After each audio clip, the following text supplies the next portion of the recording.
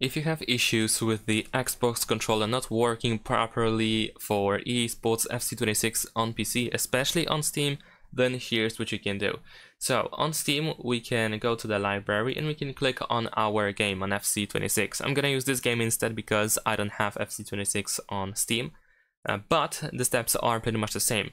So once you select the game, over here on the right side, you should be able to find this controller button. We want to click on it in order to open the controller layout settings over here.